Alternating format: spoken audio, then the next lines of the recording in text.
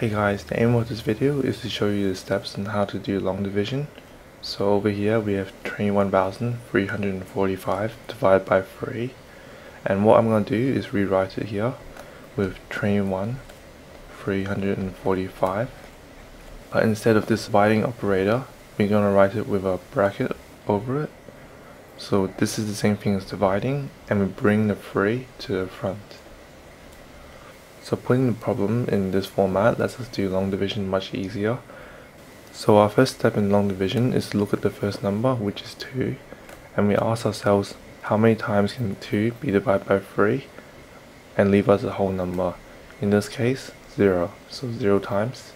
So actually we go on to the next number, 21, and we ask ourselves how many times can 21 be divided by 3 and give us a whole number, and the answer is 7 because 3 times 7 equals to 21.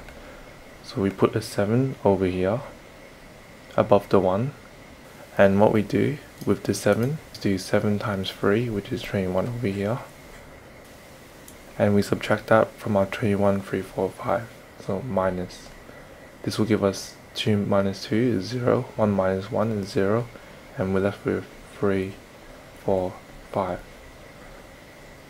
We bring these down.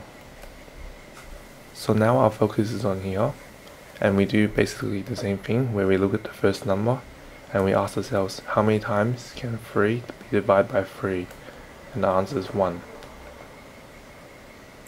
Because 3 times 1 is 3, so what we do is write 3 down here. And then we subtract it again, so minus. So 3 minus 3 is 0, and we're left with 45. Again, bringing it down. And likewise, our focus is now on 45. So we look up here and say how many times can 4 be divided by 3?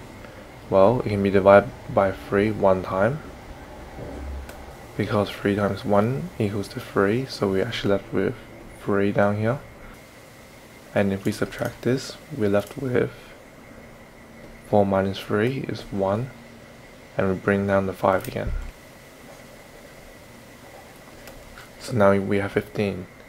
Now our focus again shifts down to the 15, and we ask ourselves how many times can 1 be divided by 3?